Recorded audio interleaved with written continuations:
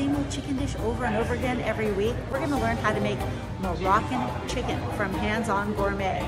This one's so good, you're going to want to make it a staple in your monthly planning menu.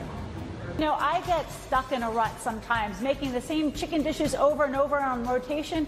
So I really welcome the opportunity to shake things up and do something in one skillet. We're going to learn how to make Moroccan chicken, and I'm here with Stephen from Hands On Gourmet. Hello. Hi, Stephen. So nice to see you. Now, I was wondering, what is Hands On Gourmet all about?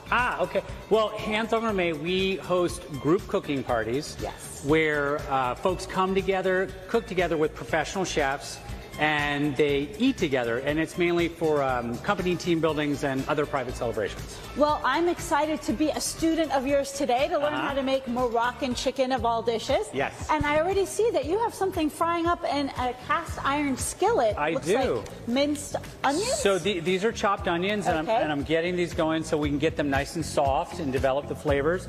I've already sauteed some chicken in here, so it has a little base of flavor starting. Oh, yeah. So you get the chicken to flavor the onions, and it looks like you use olive oil over here, right? There's 2 tablespoons of olive oil. Yep. Perfect. So now? Ginger. Excuse me. Garlic. Garlic. We're going to add some minced garlic over here. And the garlic, you don't want to saute it too long, right? No, for about 10 to 20 seconds. Perfect. We just want to bloom the flavor. Okay. So at this point, let's start putting the spices. Paprika. So this is what's going to give it the Moroccan flair, right? So paprika. Yeah, so then we have, what is that? That's coriander. Coriander. Yeah. Coriander is really going to smell amazing. You smell that? Yeah. Yes. And then we've got some ground fennel. Fennel. Okay. And then we've got cumin.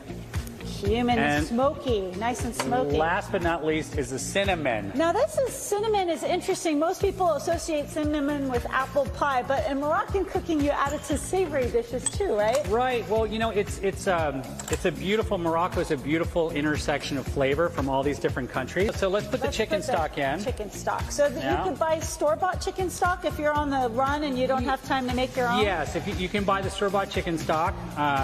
Get low sodium if you can. Okay. And then we've got these chopped tomatoes in juice. Yeah. Great. Can you use a canned kind if you don't have fresh? Okay. Yep.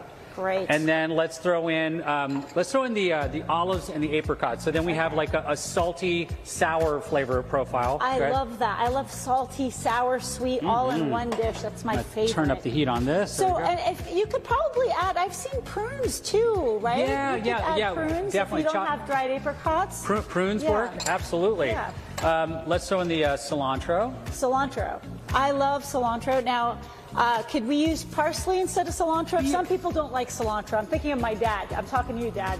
yeah, you could definitely use parsley instead of cilantro. All right. And then typically we want these flavors to develop for about 20 minutes. Yes. But for the sake of time, we're going to pretend that it's coming to heat. Right. And then we're going to throw in the preserved lemons. Now this is a very interesting ingredient. A lot of people don't cook with preserved lemons, and you know, when you buy them in the store they look like this, right? And I mean, can you find this in any supermarket pretty much? Well, you know, sometimes you can find them in supermarkets, your specialty markets, but if not, you can get them online. And why would you use this over fresh lemons, for example? That's a great question. Because they're pickled, they're preserved in a brine, and these came down from Spain. So the olives and the preserved lemons came down from the early Spain. Because Spain is right next to Morocco. So let's add the chicken, which she had seared already to get that beautiful brown coating, right? Yep. That is gorgeous. Now, if you want to bake this in the oven, how long do you bake it for? So we would bake this for about 30 minutes at 350 degrees, and we would put a lid on it and throw it in the oven. And so this is kind of a Western version of a tagine pot. Nice. So, it's like circulating the heat in there, He brings up a good point, because tagine is actually the vessel. So this is what the finished product looks like. Isn't that gorgeous? And I guess you like to serve it with couscous? Or? Yeah, couscous. Some roasted vegetables, and then of course we want to take these delicious juices. Look at that. Oh, thank you so much, Stephen. My pleasure. This is like tangy and savory, a little bit of sweetness. Yep. This is everything I want in one meal.